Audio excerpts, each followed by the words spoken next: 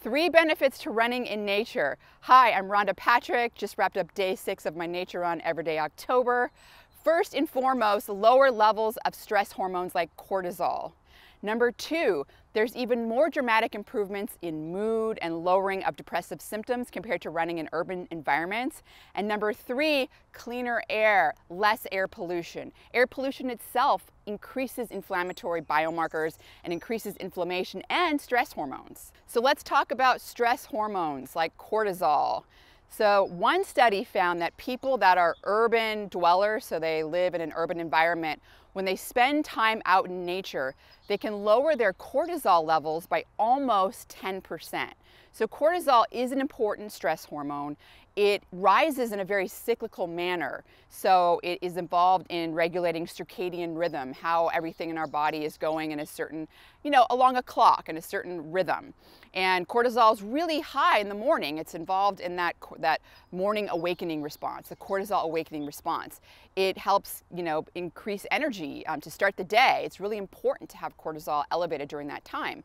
However, the problem is chronic elevation of cortisol. Because cortisol is a steroid hormone, it regulates a significant portion of the human genome, almost 20%. So that's like 1 in 5 genes that are either turned on and activated or turned off and sort of depressed in response to elevation of cortisol. So if you think about it, our body does things on a clock, right? And so that cortisol is involved in making sure things are turned on at the right time and turned off at the right time.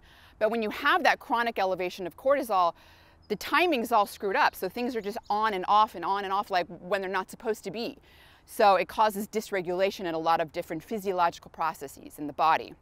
So lowering that chronic cortisol by about 10% is pretty significant. The other study that I'm interested in sort of telling you guys about is a study that compared people that did physical activity in either a metropolitan environment versus out in nature. And they did the same sort of exercise protocol. I believe it was like a walk or something like that. I can't remember all the details. But the study found that the people that did the nature sort of exercise had drastic improvements in mood and a lowering of depressive symptoms compared to those that did the metropolitan exercise in an urban environment. And also just the air pollution itself, right? When you're out in an urban environment, there's so much more pollution from cars and a variety of other industrial factors. So breathing in that air pollution itself has been shown to increase inflammatory biomarkers. So again, chronic low-level inflammation is associated with brain aging, just aging in general, but also it's been shown to be associated with plaques and stuff in the brain, so potentially being correlated to Alzheimer's disease. So again, being out in nature, so many benefits: lowering of the stress response, we get improvements in mood, we get decreases in depressive symptoms, and also you have cleaner air. You're not breathing in that air pollution. So that's day 6 of Everyday October. I'm doing some form of deliberate exercise every day this month. I hope you guys can join me on this fun time to build healthy exercise habits. If you guys have any questions or comments about any of the studies or facts I talked about today, I look forward to reading your comments and responding.